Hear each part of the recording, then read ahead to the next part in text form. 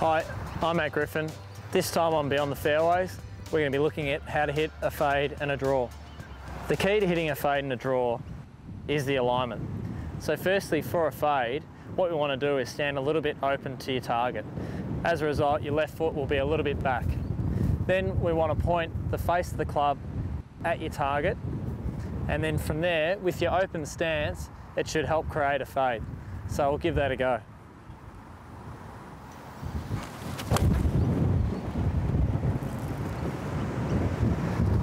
That created some nice left to right spin on the ball, and as a result, a fade.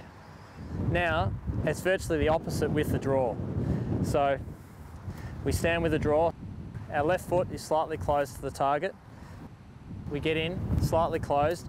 Again, same thing, we want the club face pointing at the target, and then with that closed stance, the ball should move a little bit right to left.